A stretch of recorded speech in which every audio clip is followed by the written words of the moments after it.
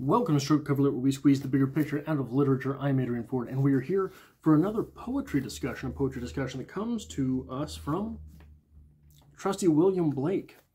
Now, this is for the poem, "And Did Those Feet in Ancient Time." But I'm not going to simply present the poem.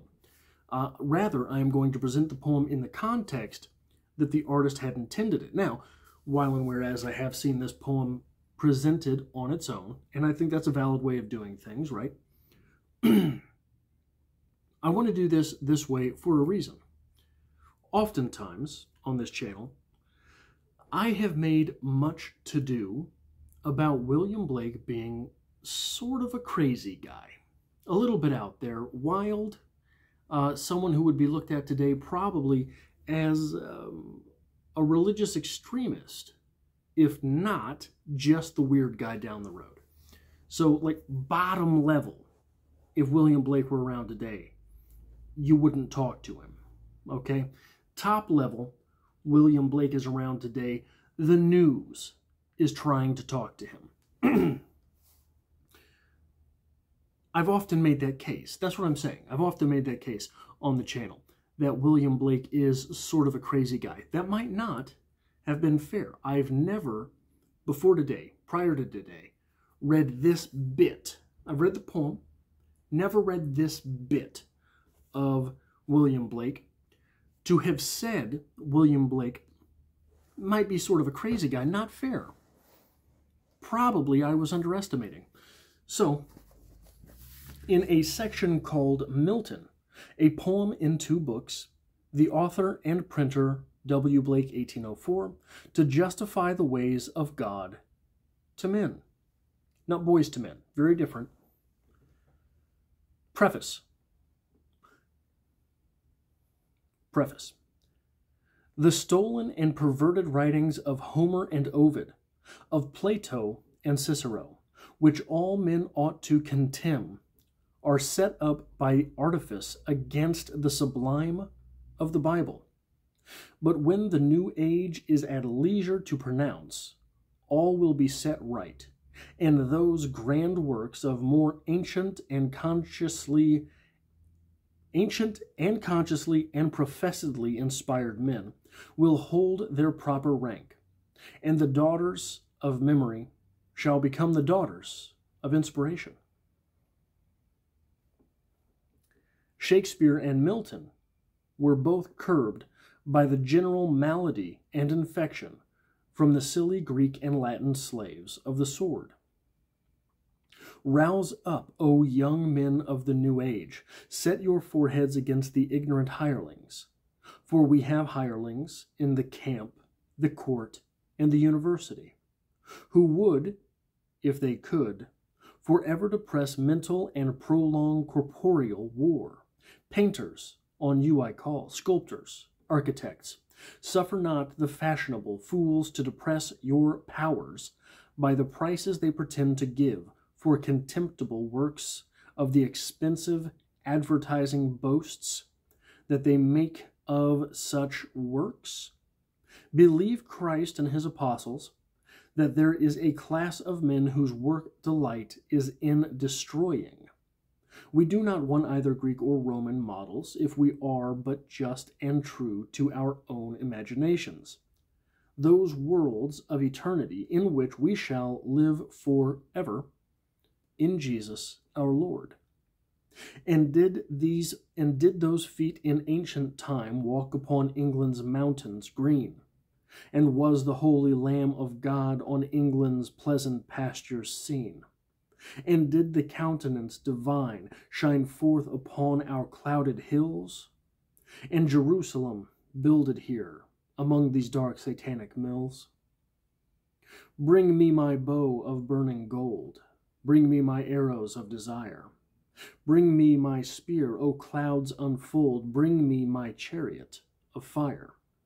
I will not cease from mental fight, nor shall my sword sleep in my hand, till we have built Jerusalem in England's green and pleasant land. Would to God that all the Lord's people were prophets. say what you will about a fervent dedication to religion on one side or the other. There is no denying that that was impassioned. There is no denying that that was intense. So intense, in fact,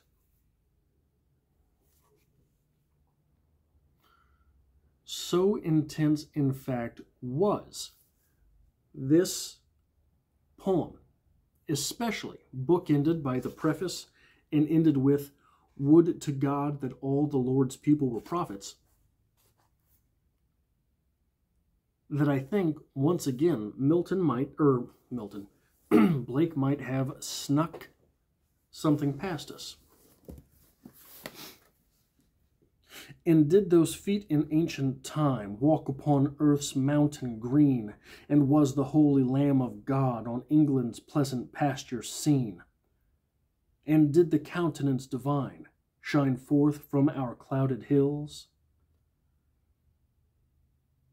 Did you catch that?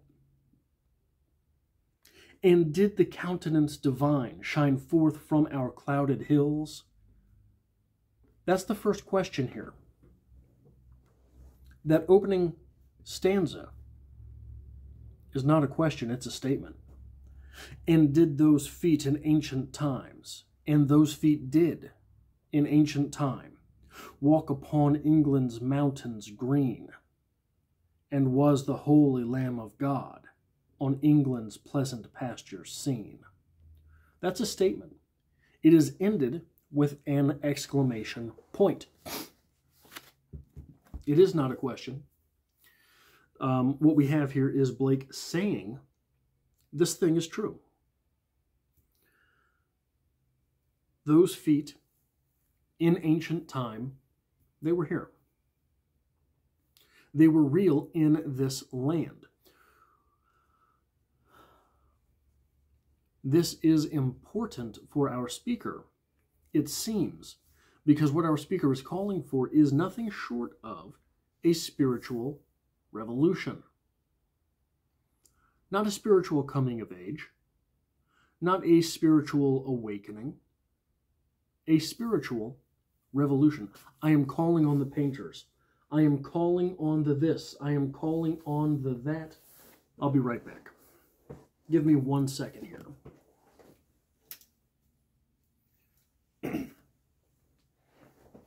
Here is what that sounds like.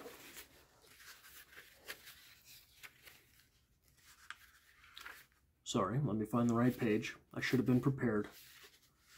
Da, da, da, da, da. Okay, I've ruined everything now.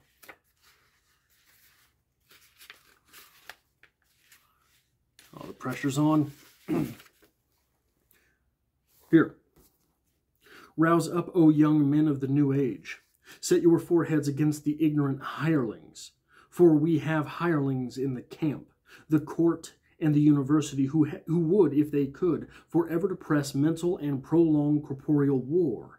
Painters, on you I call, sculptors, architects, suffer not the fashionable fools to depress your powers by the price they pretend to give for contemptible works or the expensive advertising boasts that they make of such works. Artists, rise up. Your work is necessary, and it is necessary only insofar as it pertains to the spiritual revolution. A specter is haunting Europe, the specter of communism. All the powers of old Europe have entered into a holy alliance to exorcise this specter. Pope and Tsar, Metternich and Guinou, French radicals and German police spies. Where is the party in opposition that has not been decried as communistic by its opponents in power? Where is the opposition that has not hurled back the branding reproach of communism against the more advanced opposition parties, as well as against its reactionary adversaries?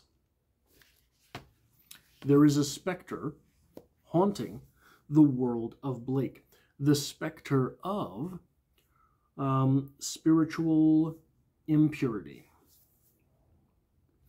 And that is further explicated in the poem itself. And did those feet in ancient times walk upon England's mountains green? And was the holy Lamb of God on England's pleasant pastures seen? And did the countenance divine shine forth upon our clouded hills? And was Jerusalem builded here among these dark satanic mills? Bring me my bow of burning gold, bring me my arrows of desire. Bring me my spear, O clouds unfold, bring me my chariot of fire. I will not cease from mental fight, nor shall my sword sleep in my hand, till we have built Jerusalem in England's green and pleasant land. There is in here a great dichotomy betwixt light and darkness, between light and darkness, as well as seen and unseen. Did those feet in ancient times walk upon the mountains, England's mountains green, and the holy Lamb of God on England's pleasant pastures seen?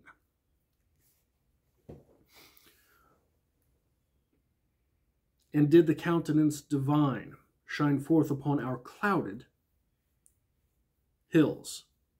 Clouded, can't see well. Among these dark satanic mills, dark, can't see well. Bring me my bow of burning gold. Light comes from fire. And bring my chariot of fire. I will not cease from mental fight, nor shall my sword sleep in my hand. Sleep. Got no way to see in your sleep. Along with this, there is an idea put forth of something like splendid nature versus wretched man-made. England's mountain green and the pleasant pastures, right? Those things which are explicated in that opening stanza to be known as beautiful. These things are natural, they are seen, they are beautiful. You contrast that with our clouded hills. This taking place during the Industrial Revolution makes the idea of cloud, pun intended here, hazy. Is this a natural cloud, a white cloud, a rain cloud, a snow cloud, a storm cloud, or is it a cloud from a factory? We seem to have an answer later in that same stanza among these dark, satanic mills. These do not seem to be natural clouds. Instead, they are man-made clouds.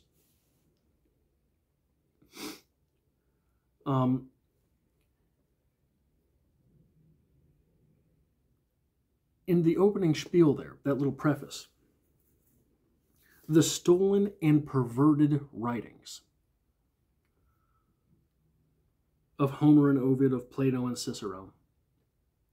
This seems to get to something deeper for Blake. This idea of spontaneous, natural, and pure versus contrived, man-made, and dirty.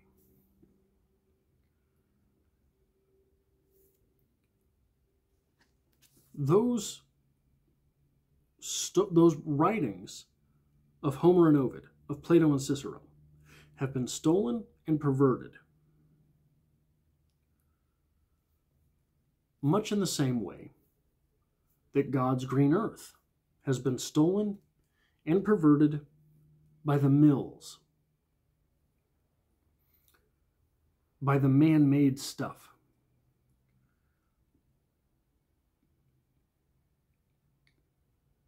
There is, it seems, at least here, much to do about that which is contrived. So even the artists that Blake is calling to stand up, their art is being called upon to further the word and ideas of God.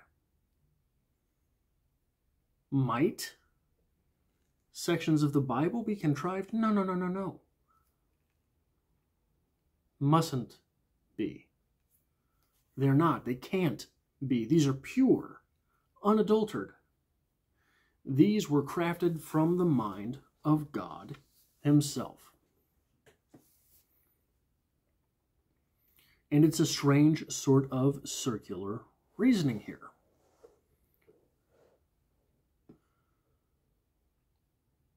The moment one allows for contriving in the Bible, contriving in religion,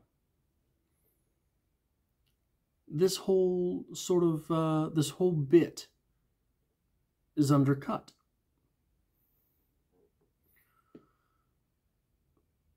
The minute one is able to admit that some type of human contrived blend of materials would be better suited for that London winter than just the fleece off a sheep's back, maybe this whole argument is undercut. But it can't be. It can't be because the natural is good, the spontaneous is good, and God is good. Everything else undercuts that itself. So that opening stanza about the fact that, yeah, God was here. God saw this place. God walked here. God was scurrying amongst us. Must have been. All of this natural, all of this light, all of this beauty. Rear-ended. And did the countenance divine shine forth upon our clouded hills? And was Jerusalem builded here among these dark satanic mills?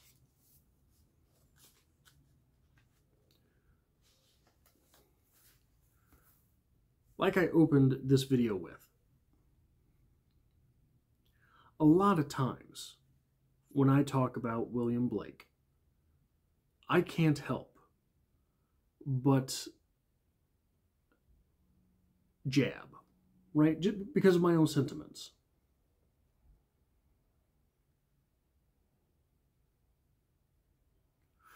But I do wonder when speaking about the artist,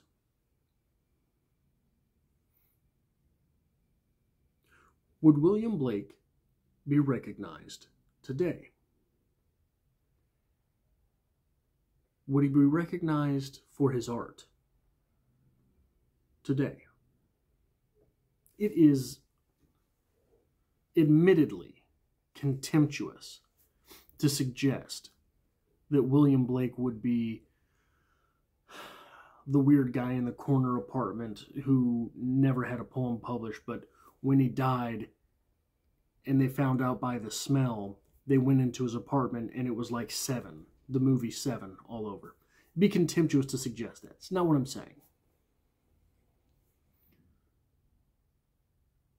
But in today's world, where even artistic integrity